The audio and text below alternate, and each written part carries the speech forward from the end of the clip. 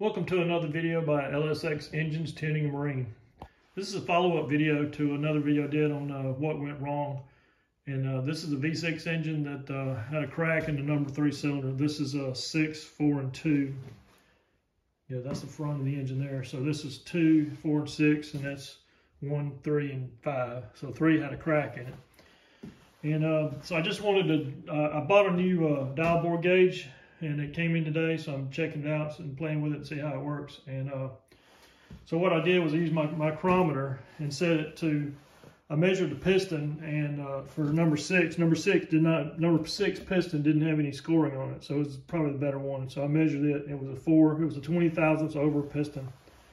So I measured with the micrometer. It was about 1.6 thousandths under 420. So this bore.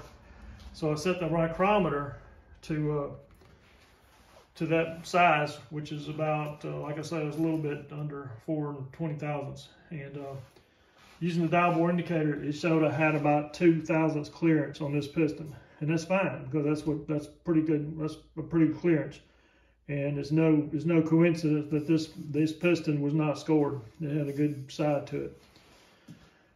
Okay, so then I went and checked number 4, and I found no major problem. So this bore is a little bit more than, it's bigger than that one. It's about, I think it was, I've got the, so anyway, after I did that, I went back and reset this to exactly 4 and 20 thousandths inches. 4 inches and 20 thousandths oversized. I set that because what I'm trying to do is check the bores to see how bad, or see what they are. So I set this to 4 and 20 thousandths, got the dial bore in right on 0. This one came in at 0.5 thousandths under 4 and 20, so that was good enough. This one came out at 3 thousandths over 4 and 20, so I think that's because it's got some wear and tear in it from the piston slopping around or something. I haven't measured this one yet, but I'm about to measure this one and the other 3. So anyway, as I said, this one was measured 3 thousandths over 4 and 20. Well, guess what? I took the piston and measured it. And it's a stock piston. It's 4 inches. So there's over, and this bore turned out to be, let's see, what was it? Like I said, it was 3 thousandths over the 4 and 20.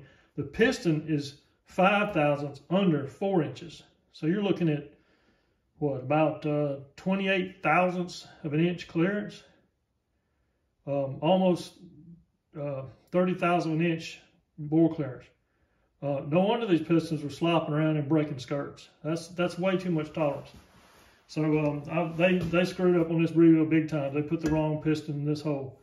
And I'm fixing to measure the rest and see. I'm going to write down the bore sizes and go back and check the pistons and see what we got. So, and if the number 3 piston turns out to be a stock size piston too, then there you go. That's what causes a crack. The thing was wobbling like a fish in the cylinder and snap the skirts off and everything else. So that explains the problem right there. Like I said, this is a very poor rebuild.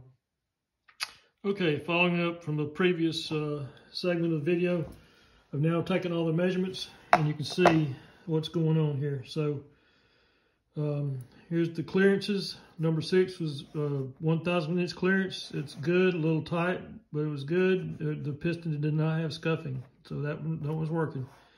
Number 4 had 27 thousandths plus another 10 thousandths. 27 thousandths clearance. That means they put the wrong piston in that bore. All the bores, these are the bore measurements. All the bores were approximately 20 thousandths over. That was right on the money. That was 0.5 thousandths over. That was 2 thousandths over. I think that was 2 thousandths over because it was worn some from the piston slopping around. That was 0.5 thousandths under, no big deal. Number 5 on the money. Number 3 was 1 thousandths over. I measured down below the crack. That's the one that had the crack in it. So it was still good down below the crack level. Number 1 was 1.5 thousandths over, but that's not a big deal either. Probably just due to some wear. But if you take all the bore numbers, subtract the piston diameter, you get 27 thousandths clearance on number 4. So I had the wrong piston in the hole.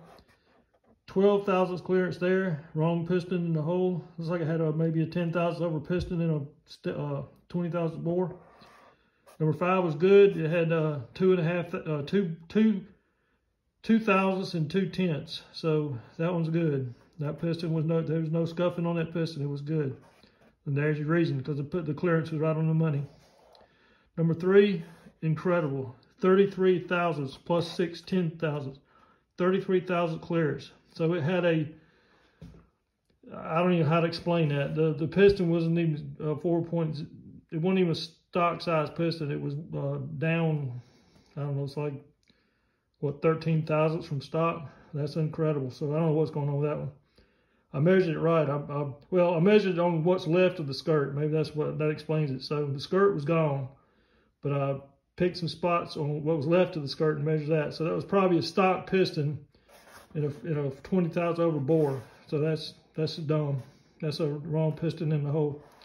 Number 1, 18 thousandths and 8 10,000ths. So again, wrong pit. That's looks like a 10 thousandths over piston in a, no, let's see, it's almost 20 thousandths clearance. So that was a stock piston. See, number 1 piston, yeah. It's only 2 7/7 over stock. So that was a stock piston. They stuck in a 20 thousandths over bore. So here's your conclusions. 1, 3, 4, and 2 had the wrong size piston in a 4 20 thousandths bore. So there you go. Really, it's a part of my friend. So that's the story. We finally figured it out. Thanks for watching.